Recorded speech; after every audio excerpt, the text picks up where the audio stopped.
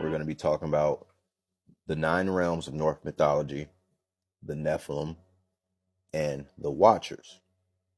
Now, we know that fallen angel is never actually used in the Bible or the Aramaic scriptures. They do refer to the falling and the descent, though. The Bible states that all angels are sinless but created with free will. And with this free will, if they choose to sin, comes great consequences. 3 consequences that exist for them are being confined in the primordial abyss, being imprisoned in Tartarus, and the rest lose their purity and their heavenly status, and they are let loose on humanity. Now, are fallen angels demons? According to the Christian belief, yes, but in the Bible, they don't actually call them that. It isn't till the first Enoch. The book of Enoch goes into great details about demons, which occurred around 300 BC. And this book is considered controversial and non-canon because of the great detail it goes into. It talks about how 200 angels had sexual relations with women, and these women were transformed into bird-like creatures, and they gave birth to the Nephilim. Now, it is said that the origin of all sin, according to Enoch, came from the Nephilim and not from Adam and Eve in the temptation of the forbidden fruit. The Bible mentions Enoch one time, and it pretty much says how Enoch was devoted to God and God brought Enoch into heaven. Now, the only original copies left of the book of Enoch are the Ethiopian copies, which are said to be some of the last original copies. First, Enoch exposes the sins of the Watchers. Now, the Watchers' job were to watch over humanity and influence humanity under God's rule, pretty much, in God's image.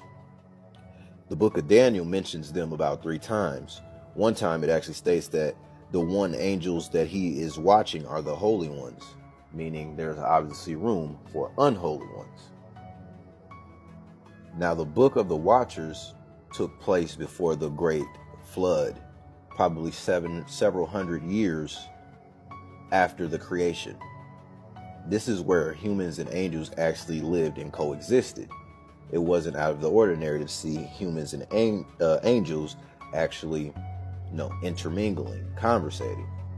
It wasn't until Yakan, who was the first watcher to actually feel the lustful emotions, presented his plan to Samyaza, who later presented the plan to the other watchers, and the other watchers actually agreed into conspiring to have sexual activities with the women, pretty much to birth their own children from these women. They were so devoted to the plan that they even swore an oath to face the consequences together in a union. Now, the Watchers taught just about everything spiritual to the women. Azazel taught the art of war, cosmetic, art itself, violence, promiscuity, and all type of other things that were considered, forbidden. Now, the women who gave birth to the Nephilim, like I said, they transformed into bird-like creatures because they were mating with beings of heavenly vibration. So it caused their personal vibration to be manipulated as well as their DNA. Now, the Nephilim actually reside in one of the oldest realms out of the 9 in Norse mythology.